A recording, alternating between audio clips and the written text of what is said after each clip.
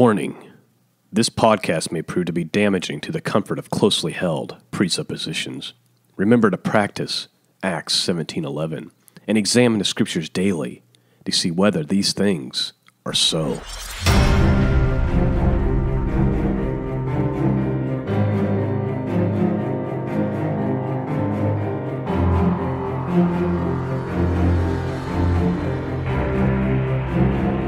The world is changing rapidly.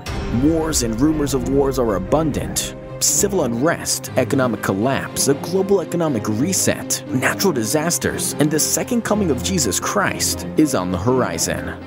Are you prepared? Welcome to Truth Fed.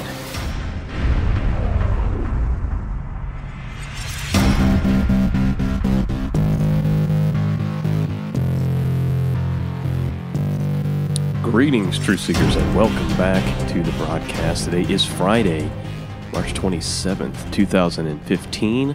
I'm Sean, and the website is www.truthfed.com. I apologize for the delay in getting the show out, and it's just been a crazy week, and hopefully next week we can get it out a little more consistently and hopefully do 3 or 4 episodes instead of just 2 like I've had to do this week.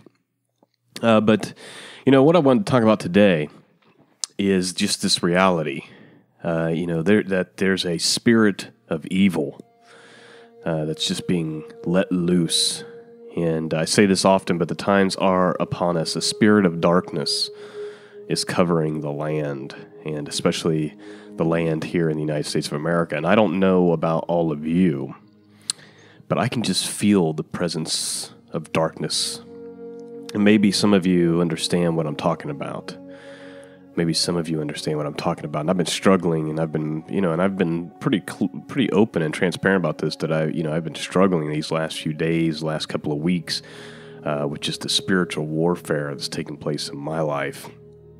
And I would say personally, and I'm sure many of you would agree with me, that the spiritual war itself has ramped up. It's ramped up, in my opinion. And I think wickedness and evil on a level never seen in the history of this world is about to be unleashed, is being unleashed currently. And, I don't think it's months or years down the road.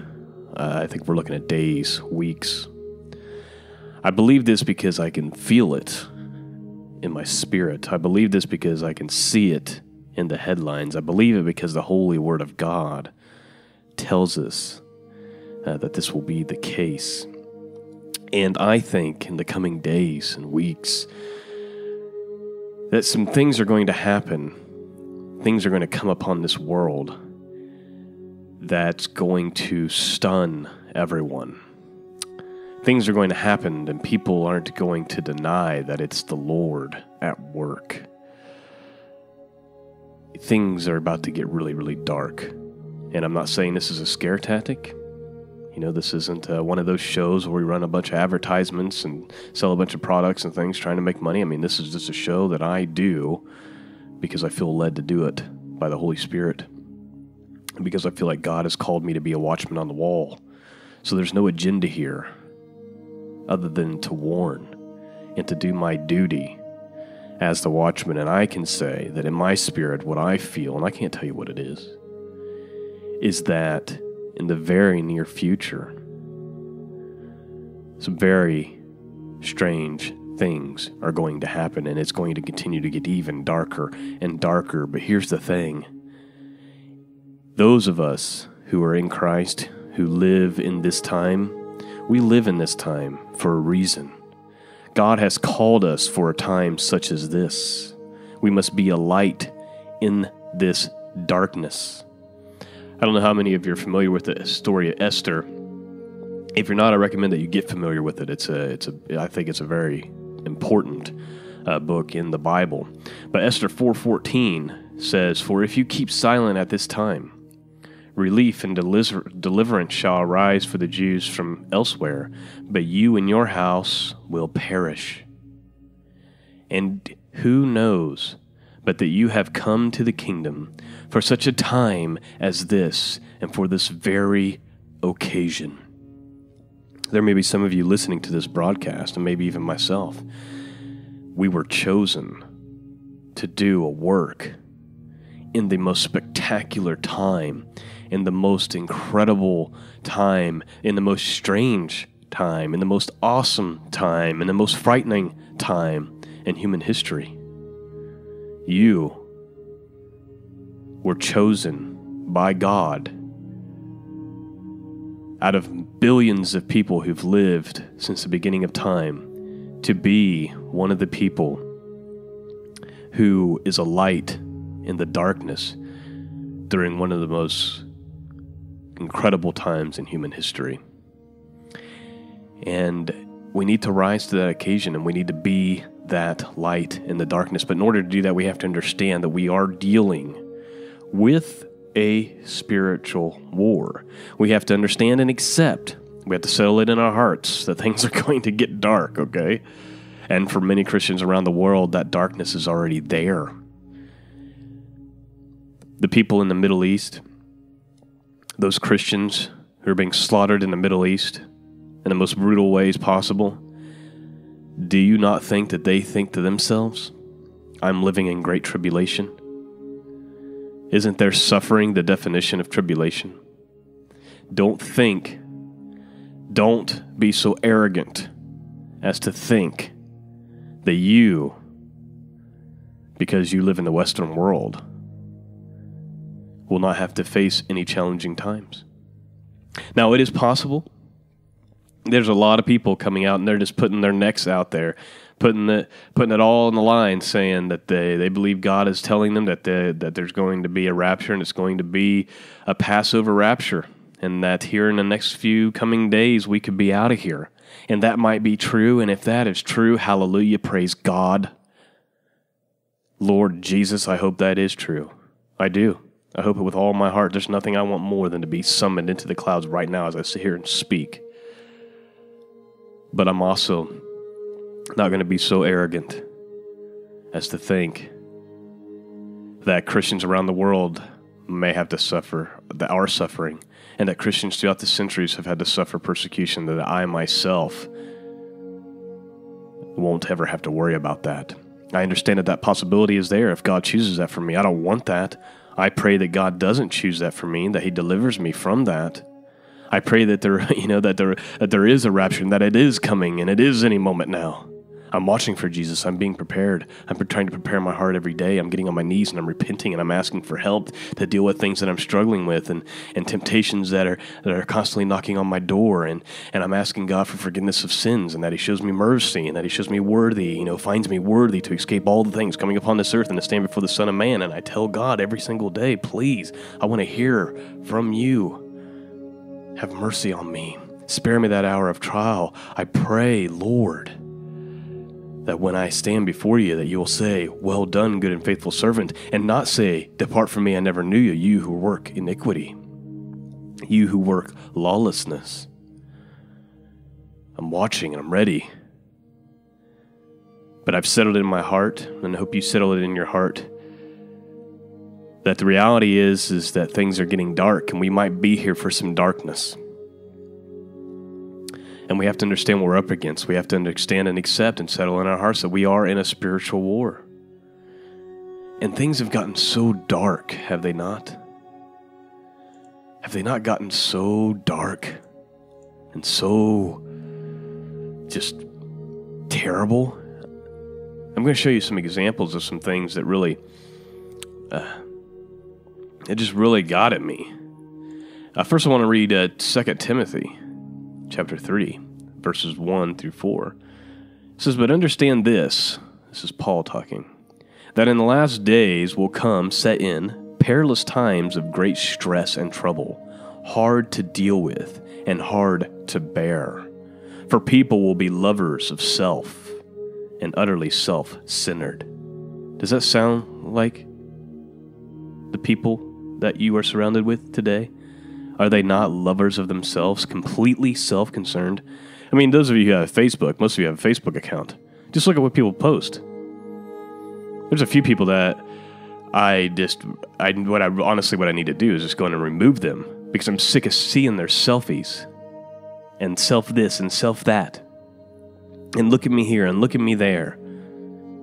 They're going to be lovers of money and aroused by inordinate greedy desires for wealth, proud and arrogant and contemptuous boasters.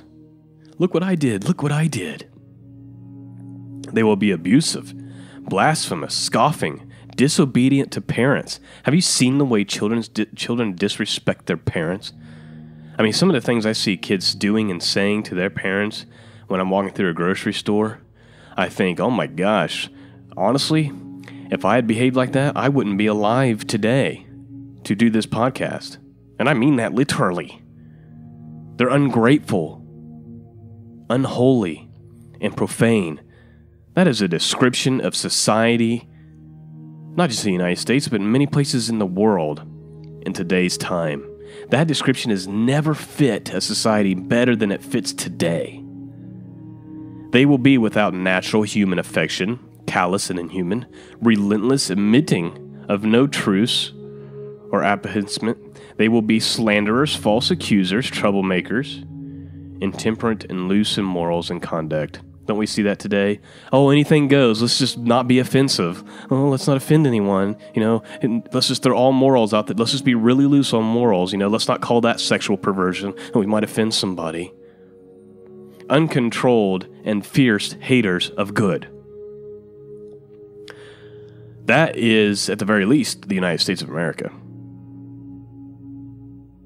They will be treacherous, betrayers, rash, and inflated with self-conceit. They will be lovers of sensual pleasures and vain amusements more than and rather than lovers of God. Don't you think people care more about vain amusements, their entertainment, than they do God? Lord help us. God help us. Let me tell you why this country's in big trouble, other than the fact that we are Mystery Babylon the Great. I know some of you argue with me, but we are. Let me just go over some headlines that just shows the ridiculous direction that this country is headed, and the world is headed. Here's a headline from Free Beacon. U.S. caves to key Iranian demands as nuke deals come together. Can you believe that? I'm just amazed that the country I live in is giving in and allowing and giving in to nuke demands from the leading supporter of terrorism in the world, who openly says they want to destroy Israel and openly says they want to destroy the United States. I'm just mind-boggled. I can't believe this. The United States is already under judgment. I've tried to tell you this. The leaders that you have over you is your judgment already. Do you understand that? This country's already under judgment. We've been given up to everything. God has given up to our vile, wicked desires and given us leaders who are leading us straight into the pits of hell. And what's coming upon this country is going to be judgment on the level of Sodom and Gomorrah, if not worse. And people will think, well, you're not a patriot. And that just cracks me up. It's like, so if I don't condone and celebrate wickedness, then I'm not a patriot. And just so you know, I support and follow the Lord, God. And I'm not a citizen of this world. I'm a passer through. So while in the meantime, the United States is caving and giving into Iranian nuke demands, they're turning on Israel. U.S. declassifies documents revealing Israel's nuclear program. This is unbelievable. Obama revenge is what it says here. Let me get this refreshed here. Obama revenge for Netanyahu's Congress talk? 1987 report on Israel's top secret nuclear program released in unprecedented move. In a development that has largely been missed by the mainstream media, surprise, surprise, because it's government ran, the Pentagon early last month quietly declassified a Department of Defense top-secret document detailing Israel's nuclear program, a highly covert topic that Israel has never formally announced to avoid a regional nuclear arms race, in which the U.S. until now has respected by remaining silent. Now, many will look at that and go, oh, well, Israel's bad, Israel this, Israel blah, blah, blah, blah, blah, blah, blah. Here's what I want to tell you. You need to read Genesis 12:3, and that's all you need to know. Genesis 12:3, that's all you need to know. You turn your back on Israel, and you start supporting a group who supports terror around the world, expect judgment. But let's just deal with our own sin, shall we? These 3 articles have to do with the murder of babies in the womb. Listen to this. This is where the culture's mindsets went. This guy named Matthew Galasius, I hope I'm pronouncing his name right, Matthew Galasius. The title of this article is Matthew Galasius, Watching My Wife Give Birth Made Me More Pro-Abortion. Isn't that just the worst thing to say about seeing your child born, is saying that it makes you more pro-abortion? How sick is that? Apparently, Vox executive editor Matthew Yegulus, however you say his name, is unaware that his newborn son will one day be able to read. Unbelievable. You watch the birth of your son, which is one of the greatest miracles that God's ever given, and your reaction is, man, that makes me, even more for abortion. That is unbelievable. Then it gets a little bit worse. New York Assembly passes bill allowing shooting babies through the heart with poisons to kill them. The New York State Assembly proved that promoting the best interests of a woman apparently includes pushing late-term abortions. This is babies who have a beating heart, and they're going to be injected with a chemical that poisons their heart and kills them. For years, the state legislature has been embroiled in a battle over a package of bills designed to push the interest of women. See, feminism is just a lie, folks. All it does is, it's just unbelievable. I'm just shocked that people are this ignorant. The bills have been held up in part because it includes a measure that would promote late-term abortions. Well, now it's been passed. Oh, you want to kill your baby and you're in the middle of a you're late in your pregnancy and you're like, you know what? I don't think I want this baby after all. Stick a needle in his heart and kill it. Then it gets even darker. A woman suspected of this is where it's all headed, folks. Because aside from just decaying society, we're moving into demonic things now too, and we've pointed out some of those things. I've done videos on just some of the demonic things that are taking place and just how sick people are becoming. But listen to this: woman suspected of cutting unborn baby from woman's belly won't face murder charges. That is correct. A woman suspected of cutting an unborn baby from a woman's belly in Longmont won't face murder charges for the baby's death. First of all, how messed up is it that a woman would attack another woman, cut her open, and take her baby out of her? Is that not demonic? And of course, she's not going to face charges because, according to our sick culture, she's going to face charges for the assault, but not for the death of the baby. That's not going to be called murder. Why? Because our society says that a baby in the womb is not a person. Its life doesn't matter.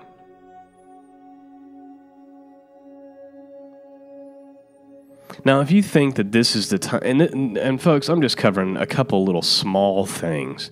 The darkness that is over this country and over this world is beyond describable.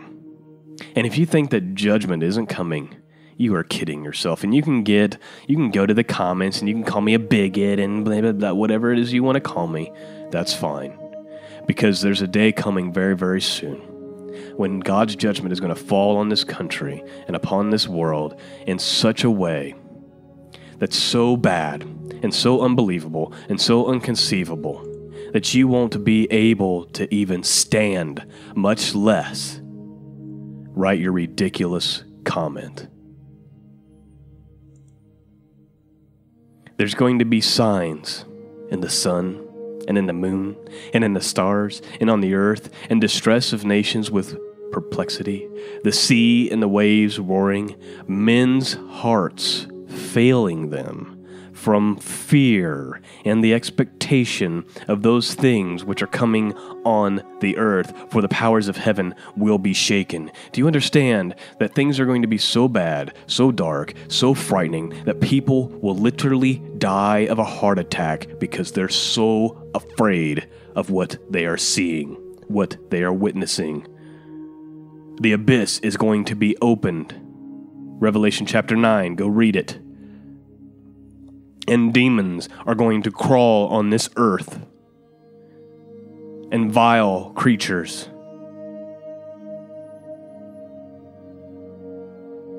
And you can mock it and laugh at it and call it whatever you want. But to those who have ears to hear and eyes to see, and whose hearts are open to the Word of God, they understand. And we need to get on the ark because the flood is coming. And it's not a flood of water, but it's a flood of the wrath of God. And the ark is the Lord Jesus Christ. And the question you need to be asking yourself as we move into these ridiculously dark times is, do you know him? And more importantly, does he know you?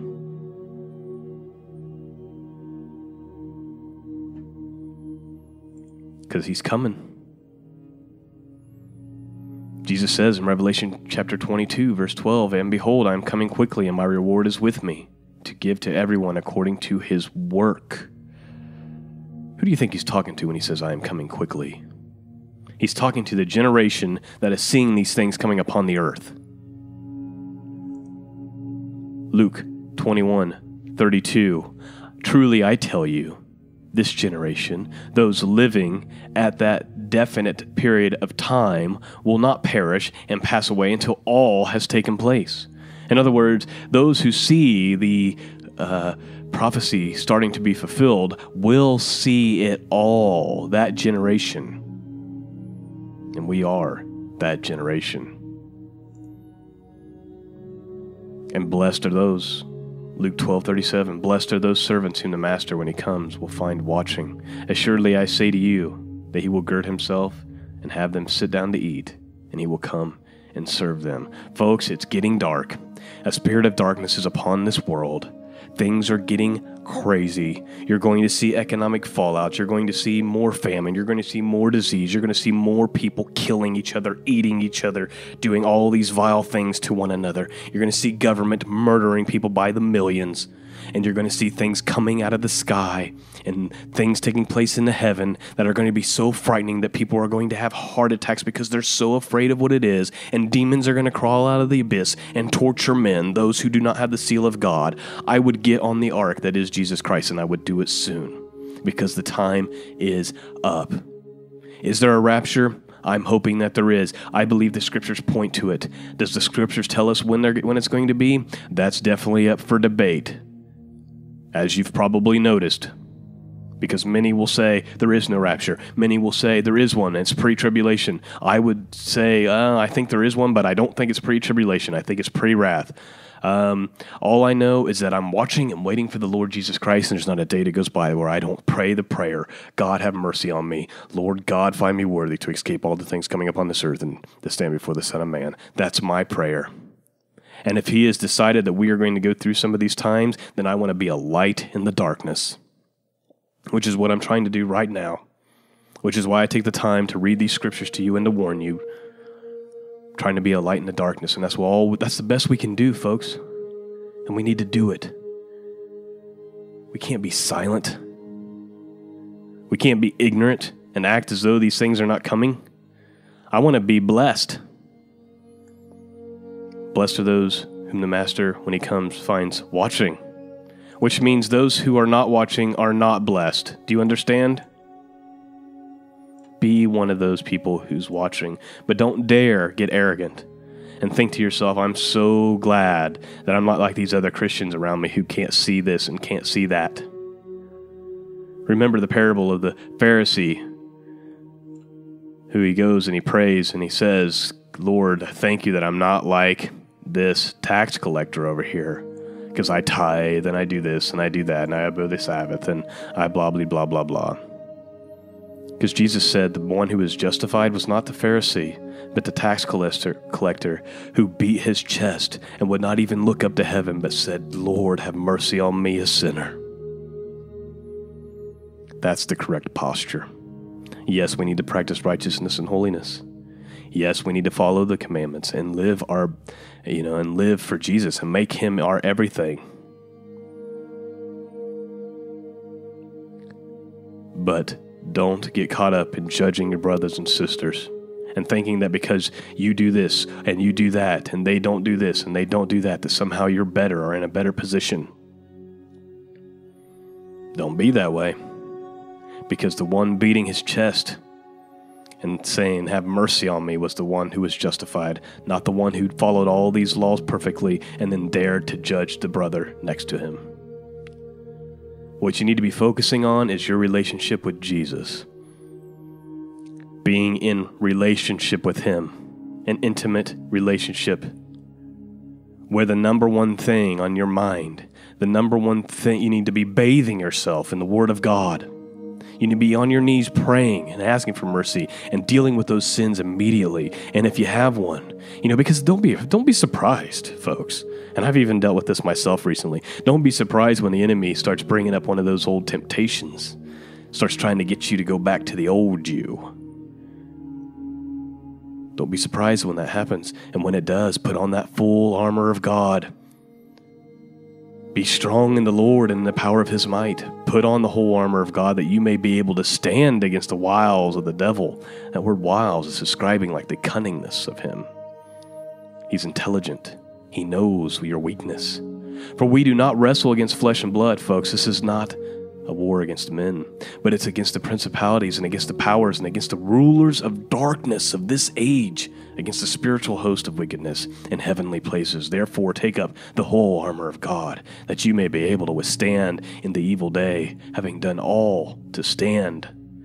Gird your waist with truth, having put on the breastplate of righteousness, and having shod your feet with the preparation of the gospel of peace. Above all, taking the shield of faith, with which you will be able to quench all the fiery darts of the wicked one, and take the helmet of salvation and the sword of the Spirit, which is the word of God, praying always with all prayer and supplication in the Spirit, being watchful to this end with all perseverance and supplication for all the saints.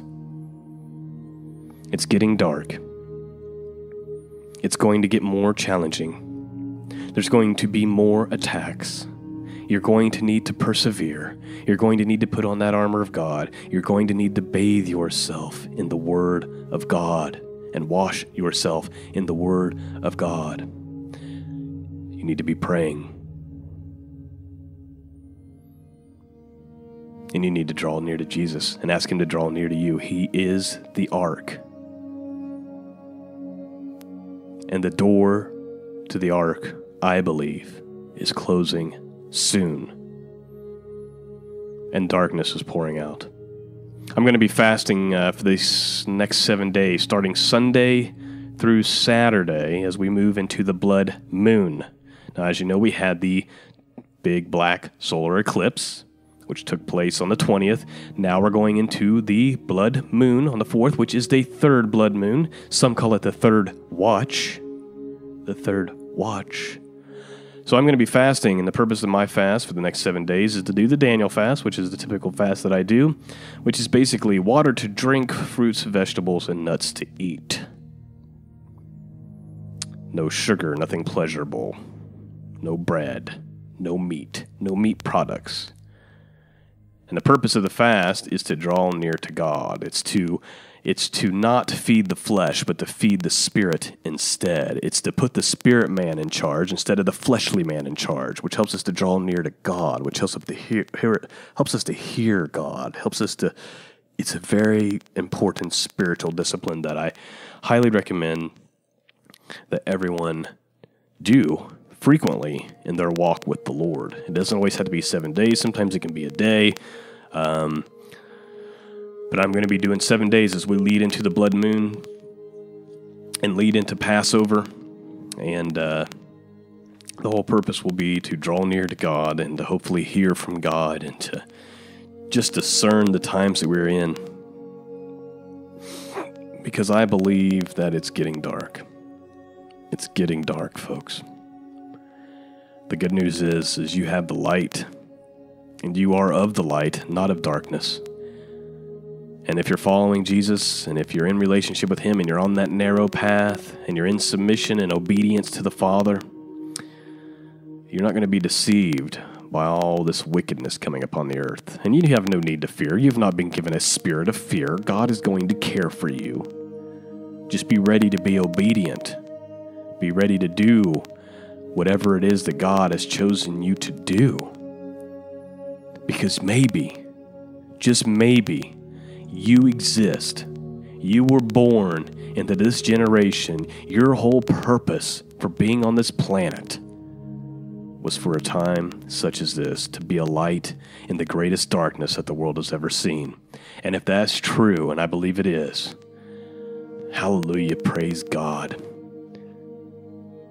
Do you realize how blessed you are to be chosen for a time such as this? That is the podcast for today. And hopefully it blessed some people. I actually tried to do this podcast last night, and again, it just wasn't working out.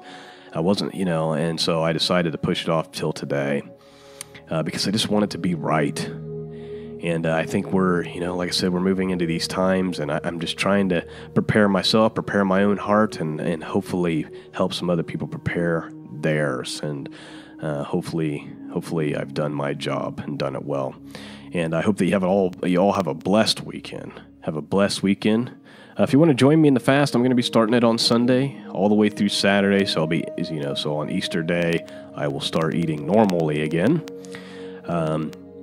But these next 7 days, starting with Sunday through Saturday, just to draw near to God. So if you want to join me in that, you can. Hey, if you want to support the mission of truth, you can do that by going to truthfed.com/help and become a Patreon subscriber. This is not donations or anything like that. You simply subscribe, and those who subscribe, they support the mission, which helps pay for hosting and the website and all that stuff. And then I create a personalized video, and hopefully for those subscribers, it comes out once a month. And hopefully it can add some more perks for the people who do subscribe. And I thank all of you for all of your support. But if you really want to support me, more than anything, more important than becoming a Patreon subscriber or any of that stuff, is prayer. I need it bad, folks, for me and my family, for my wife and for my son, and just for my family and my household. We're under a lot of attacks, a lot of spiritual attacks. So please pray for me. And I pray for you. And so that is it. That's all I got. Have a blessed weekend. Peace and grace be with you. God bless.